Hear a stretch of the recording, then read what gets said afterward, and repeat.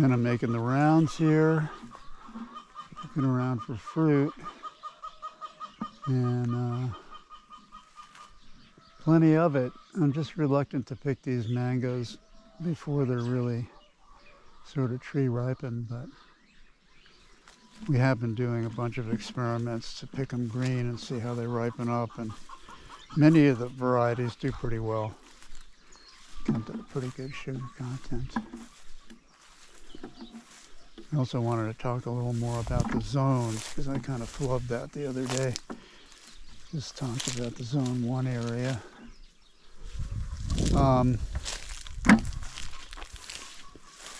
It's pretty simple by way of that whole principle of just putting things that are going to be used, harvested most frequently, as close as you can to your 0 zone, your home, or it might be a farm stand that you accumulate your produce on, or sort it out, or weigh it up for market, or any of those things. But just to have that in fairly close proximity, and that all depends, of course, on the size of the piece of land. No, that was a mistake. That's what happens sometimes when these mangoes, these are nice big mangoes, these kits. Sometimes when they cluster on a branch, and you try to sneak one of them off.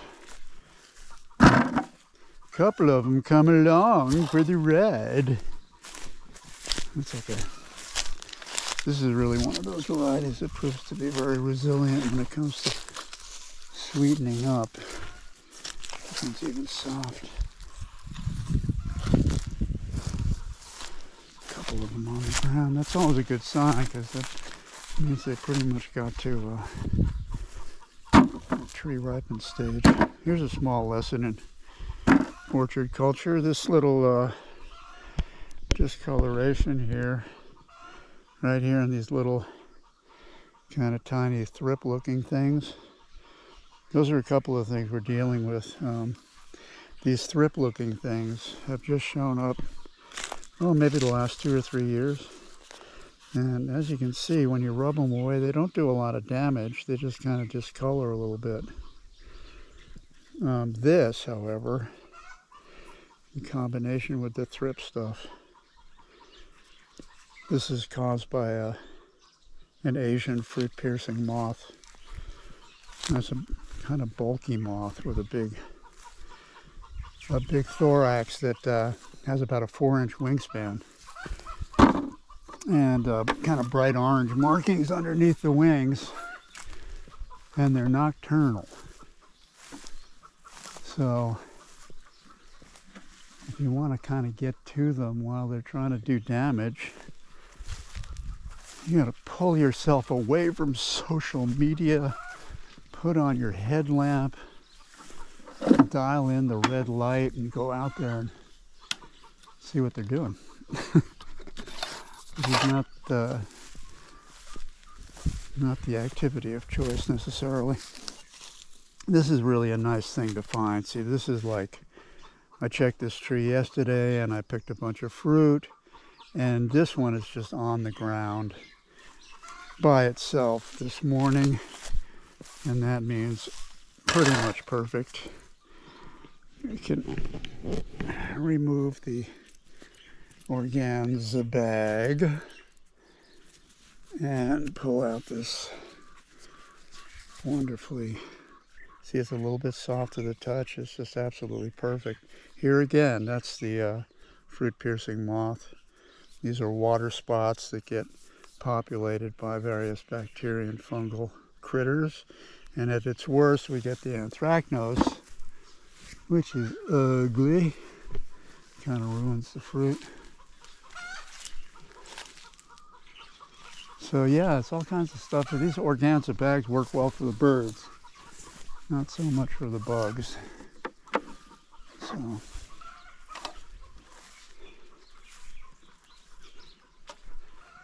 this area in here would be typically thought of as the Zone 2 area, because you got the house back here, And I did show, I think, that garden in front of the house, which is easily be the Zone 1 garden. There are, by the way, really good methods for just using one's deck space for pretty much all the household would need as far as greens and such. And that's pretty easy to do. But wandering back here, and I'm not really much more than about 60, 80 feet from the house, maybe 100. And you have an abundance of stuff. There's a lemon tree right there for your lemonade. This is a little white sapote tree that is producing a little fruit and flowering. These are the flowers right here. You can see that. My camera work is probably not up to where it may be in the weeks to come. So this Raposa mango here has always been a little bit of a problem child, and has also been the favorite of the birds that really like them. So they take them down. We don't have the upper part of the tree bagged up for the fruit because lazy. And they're also really getting pretty infested with those thrippy looking creatures. I'm gonna nudge down. You know, if these things just kind of with a light touch or with a little poke come off the tree, they're probably going to ripen up all right. It's also nice when you have a little bit of color coming on the shoulder of the fruit, because that portends some ripening. Grab a couple of these. Let's see what we got up here. Not too much. Not too much.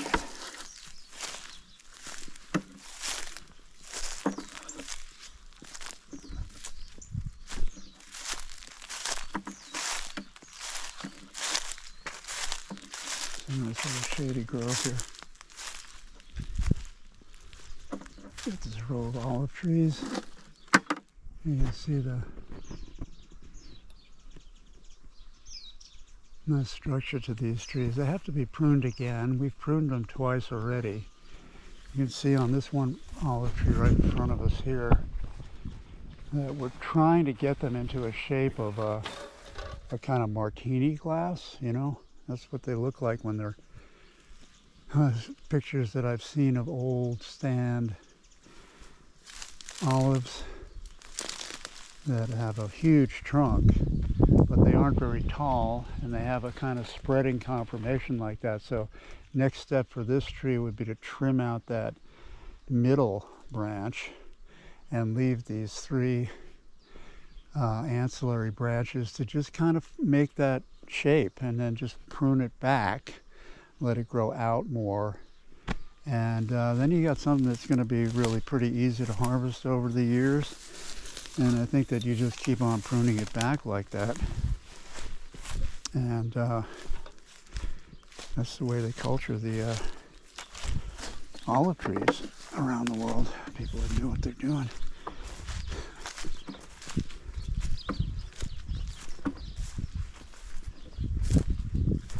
So now we'd be getting kind of deeper into the Zone 2 area, and that means like things like the olives, which are only going to be, generally speaking, harvested one time during the year over a period of a few weeks, because they don't ripen right away.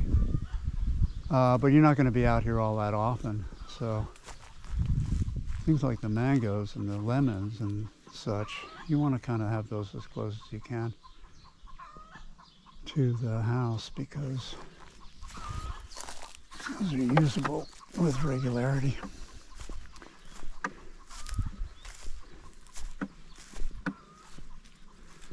This is one of my favorite areas on the property.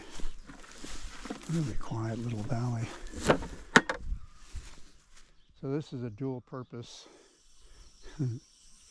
outdoor shower, and also how are we going to water the guava tree. And that's how we do it. Turn it on and walk away. And hopefully remember that we turned it on and come back and shut it off. You know, the biggest mistake you can make in that way is that you leave the water on overnight or something until you see it again. It's no big deal. These guys, right now it's getting kind of dry here. So, I mean, it always is. We have only about an average of 18 to 20 inches of rain a year.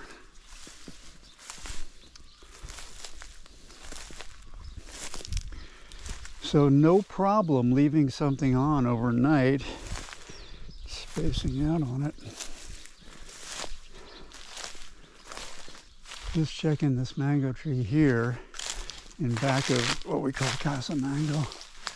And I see here that the birds are starting to get to this fruit. That's a very green fruit.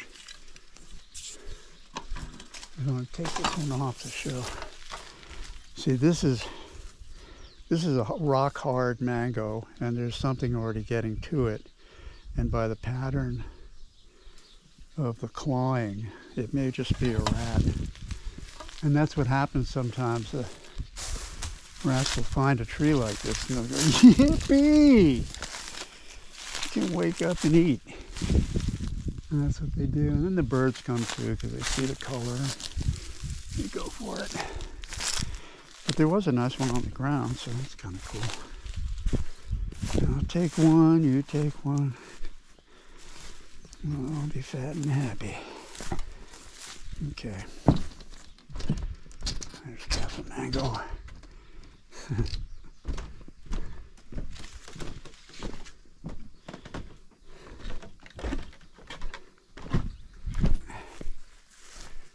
Okay.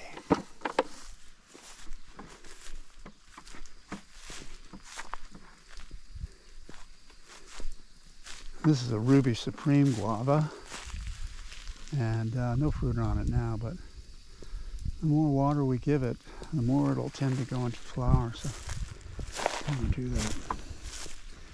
Delicious fruit.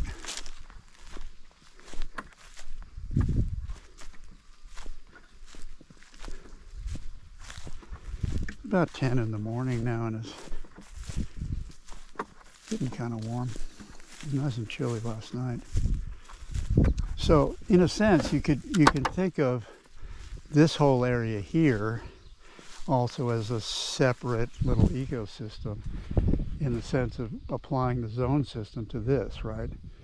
So for anybody that might be living in there or staying in there as a worker and hanging out down here, there's no reason why a small zone 1 garden couldn't be put in proximity to the house. So all you have to do is roll out of bed and get out and go down those steps and pick some greens or pull some turnips or whatever. And then the rest of it kind of segues into the lower orchard anyway. So you're dealing with the same zone 2 configuration. It's kind of overlapping. And that's nice. Overlapping. Okay. Some of the king mangoes here. This tree hasn't been too badly damaged. The fruit hasn't been too badly damaged because we got these bagged pretty early on in the bagging frenzy. Isn't that beautiful? My God. I was weighing some up this morning for market. I had a couple of these that were 3 pounds. The store that I sell to marks them up about the Keystone, and so they sell them for $6 a pound. I was thinking that's an $18 mango. Kind of crazy.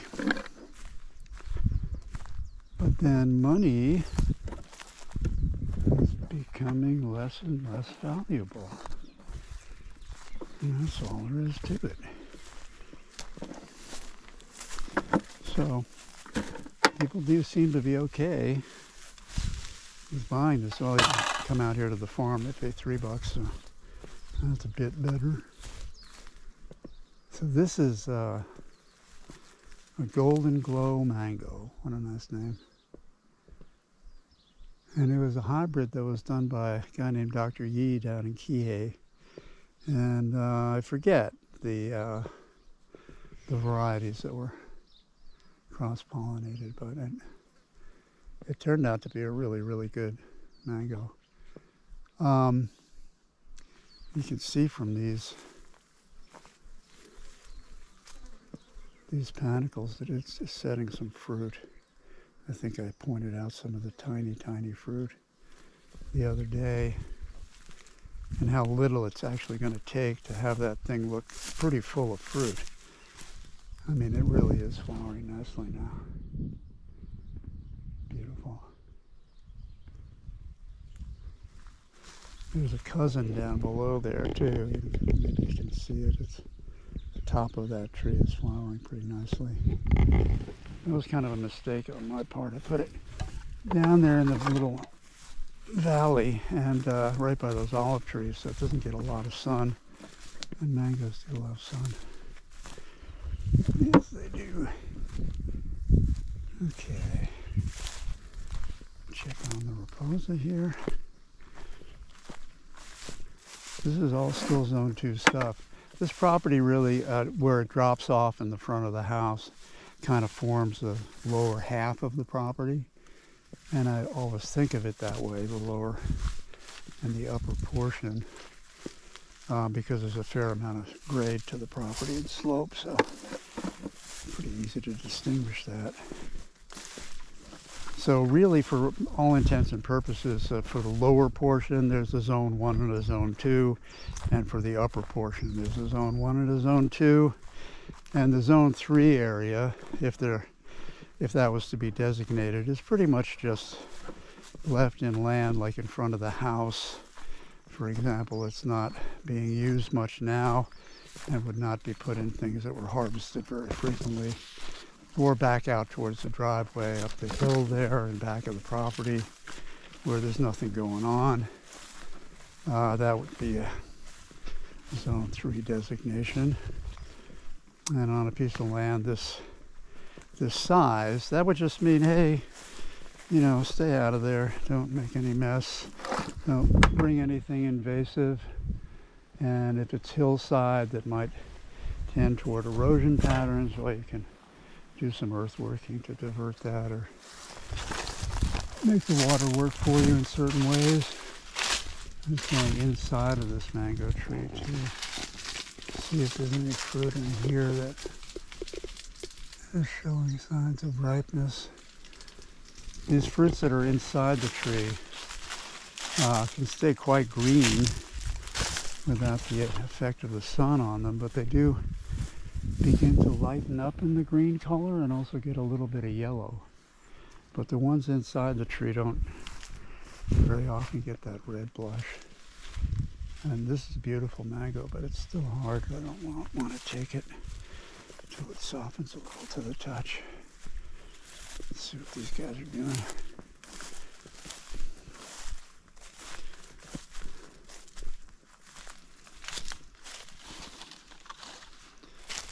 It'd be nice to find one that's perfectly ready to pick.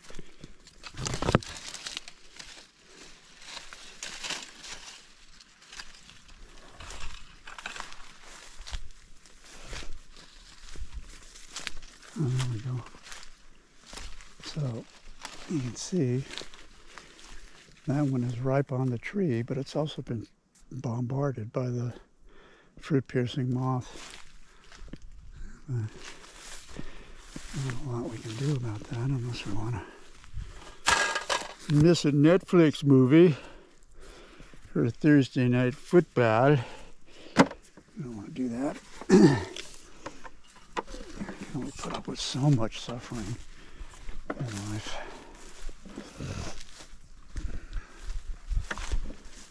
I'm being facetious. Okay, so usually when I get a bucket full, I go back to the staging area and then maybe get another bucket because there's more out here. So that's pretty much what I'll be doing. for the next little while. I spent some time this morning cleaning up mangoes that were really too damaged to take to the market, because we make a kind of puree out of it and freeze it up and then pipe it out into trays that go into the freeze dryer and make nice little freeze-dried mango treats. So one of the many value-added products that you're compelled to make, because you don't want to give all your slightly bad mangoes to your chickens. We have good chicken karma as it is just to be here on Maui, so do not need to spoil them. Okay. That pretty much describes the way my morning goes. It's mostly gathering fruit and observing things and watching this Adamoya tree here, because fruit set is not terribly good this year, but these are wonderful fruits, and you can see their progress by just coming around and checking them out. They can get anywhere from as big as your head to fairly small ones. They ripen up like that.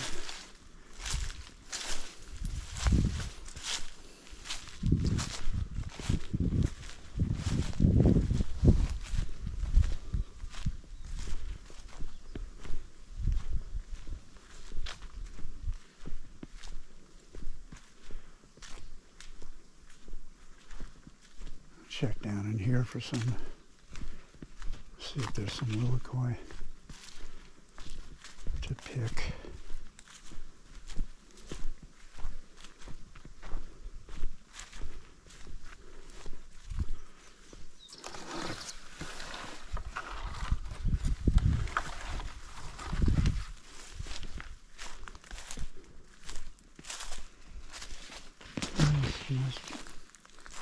Nice green ones. Yep, some pretty big ones, yeah.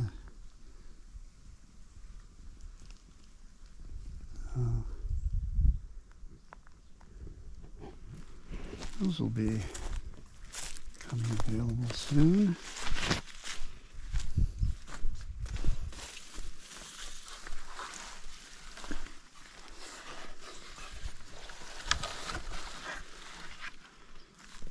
Well, that's kind of shows you my job description, and it's one I like a lot.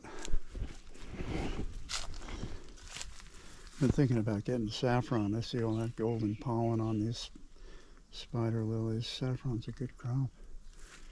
Go to the restaurants, high-end restaurants. They will love you. Okay, I'm going to take this fruit up to the farm stand and do some sorting and processing.